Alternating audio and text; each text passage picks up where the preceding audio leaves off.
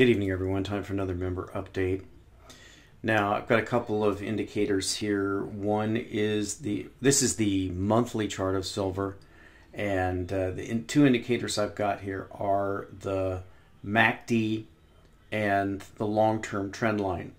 Now, the MACD, the big thing to note here is that, first of all, that this time below the zero line here, this is going to be a record because we're looking at let's see, where is that? April, maybe May of 2013.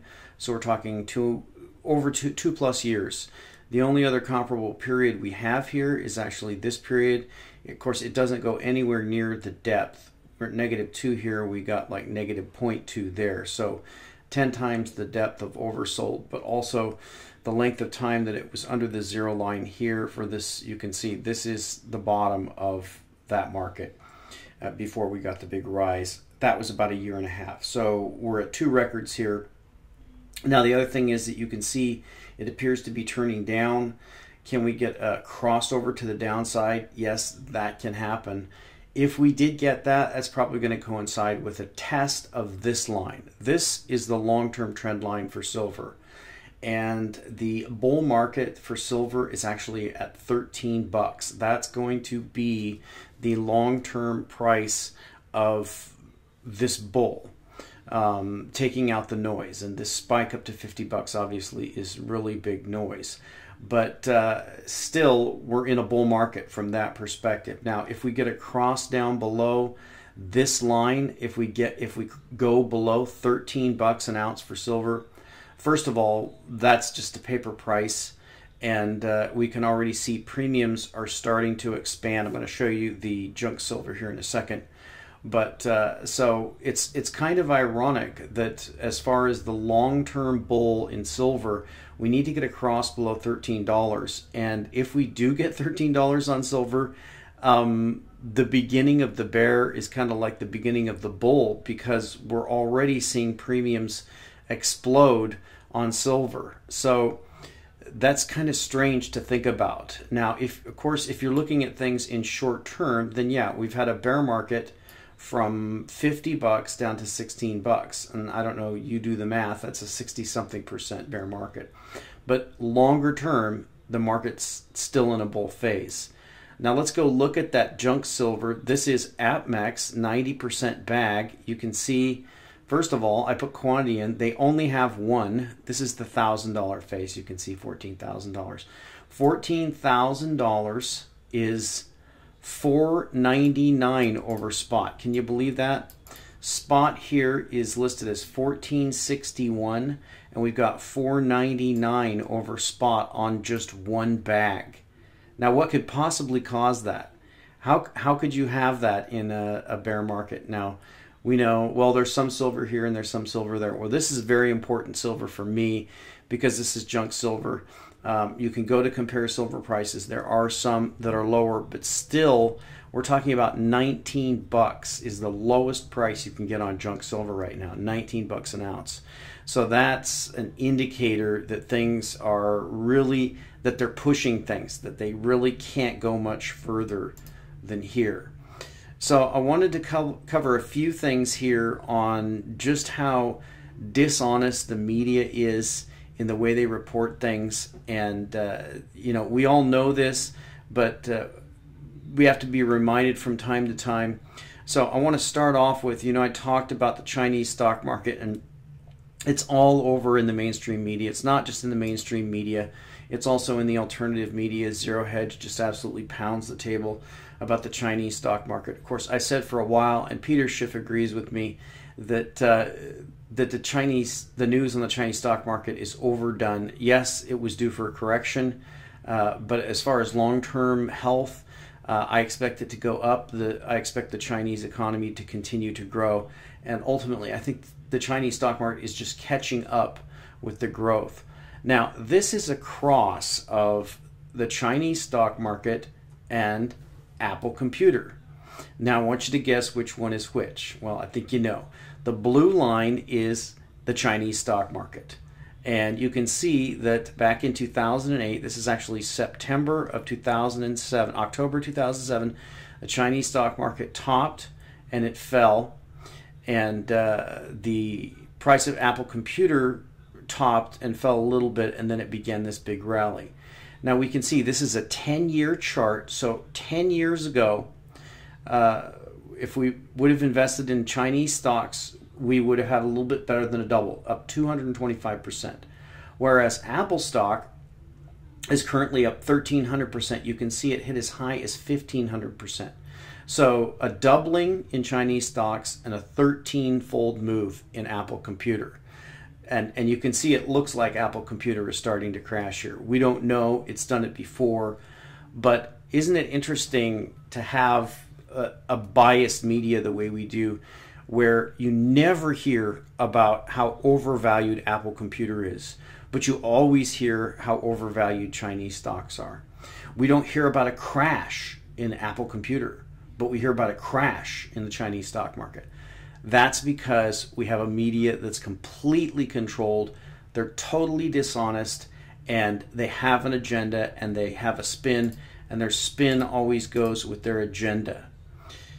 Now, let's take a look here. I wanted to show you, this is another example of bias in the media, how dishonest they are.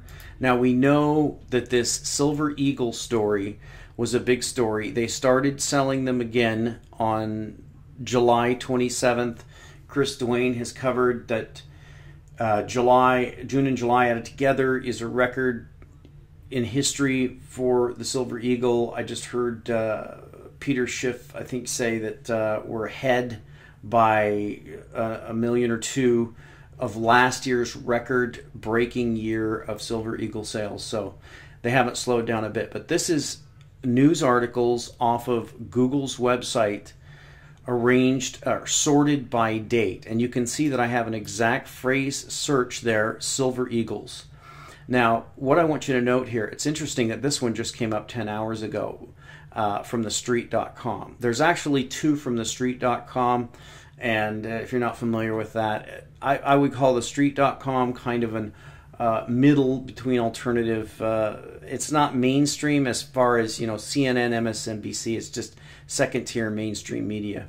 There's two articles from thestreet.com in this list you can see. And one is a gold bashing article, and this one's kind of neutral. That's 5 things that will shake up the precious metals. They say a little bit of truth in there. But let's look at the rest of the sites that cover this story. So we know that Silver Eagles went into rationing. That's the correct term, not allocation. They're still in allocation, by the way, but they stopped selling them. So they sold out. Now, you would think that that would be big news in the financial media. At least it should be. Well, let's look at the coverage here. You can see, going by date, we start here at today, and then we go to the 3rd of August. And let's look at the sites here. We've got Coin News, GoldSeek, Coin World, GoldSeek, SilverSeek. That's just a coin show. Market Oracle, GoldSeek. Now, we don't see any articles about the Silver Eagles being sold out. Let's keep going. We're back to the 27th. This is when they started selling them again. CoinNews.net, GoldSeek, CoinWorld, Newsmax, GoldSeek. There's the other Street.com. That's kind of a negative article. Here's SilverSeek. More SilverSeek. Silver Coins Today blog, CoinNews.net, GoldSeek, Men's News Daily, and that actually covered that. Mint to stop producing Silver Eagles. Banksters unleash a golden Sunday evening drive-by shooting. I don't know what Men's News Daily is. It looks like an alternative site. U.S. Mint to resume sales. And you can see we're back to here, Conspiracy or Madness, SilverSeek covering that. So do you see any mainstream financial news source covering the story? Nope. You don't even have a story at all. Much less a story about the Mint selling out of Silver Eagles, but you don't even have one about them resuming. You don't have any articles about Silver Eagles at all in the mainstream media, at least not that Google can find. So that to me is just a dead giveaway. The mainstream media now is in a full-on silence mode. Now, in the past, if you remember back when Don Herald came on Yahoo near the top of silver, right before they did that coordinated smash with Obama's fake birth certificate and the fake capture of bin Laden, all that stuff, 5 raises of the margin requirements in the middle of the night and a crash from Asia, all that was presaged by bashers in the media, talking about silver's going to crash, silver's too high, all the silver stories. Now there's complete silence in the mainstream media about silver. I think they know they don't even want to mention it because there are already enormous numbers of people piling in. So let me jump over here and show you another story that just goes to show you how biased the media is. This is on Puerto Rico, who defaulted yesterday or Saturday or whichever date you want to pick. This is by Ambrose Evans Pritchard, and everybody thinks he's a good alternative guy. No, he's not. He's an insider, mainstream media, and of course this has the spin here. So let's read the story. This is what the sheep will consume. This is when the sheep will find out, and this is the spin that they want the sheeple to have when they look at the story here.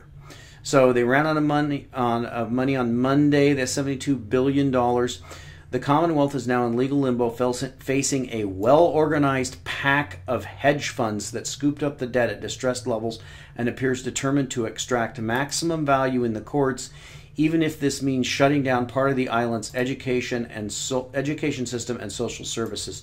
So there you have it there. That is mainstream media spin. That is, you see it, this is ahead of time. They're showing you how they're going to spin this story. You can see by the way they use the term a pack of hedge funds that scooped up the debt at distressed levels, and they want to shut down education and social services. So that there's the spin. Now let's go and look through the comments here. I put the word hedge in here. You can see here's a quote: "If the hedge funds press for their pound of flesh, they could drive the economy into the ground. The more the economy tanks, the less they tax and collect, the more they have to tighten. It's crazy." And a group of 34 hedge funds led by Fir Tree Partners among them has recruited a team of former IMF officials to push their case that Puerto Rico is able to pay its debts and rein in its public spending. And the final conclusion for the world: Puerto Rico is becoming a test case of whether hedge funds and financial creditors can legitimately dictate terms to sub-sovereign states, or whether there's a greater social interest in limiting their legal powers. And then, you can go to the comments here. So here's your typical brainwashed mainstream media moron, this Sophocles. Take the power to dictate to countries away from the hedge funds and financial institutions. It's wrong for them to dictate to any country. So this is what they want you to think. This is how they spin it. Now, what's the truth? Well, the truth is, we can see right here. This is a quote from Ray J. De Leon, a 42-year-old lawyer in Puerto Rico, and he told CNN Money, quote, "We have a lot of people who are seniors and they depend on the returns from these bonds to live on a month-to-month basis." So what are these bonds? Well, these bonds are people's retirement. Now, let me prove this to you.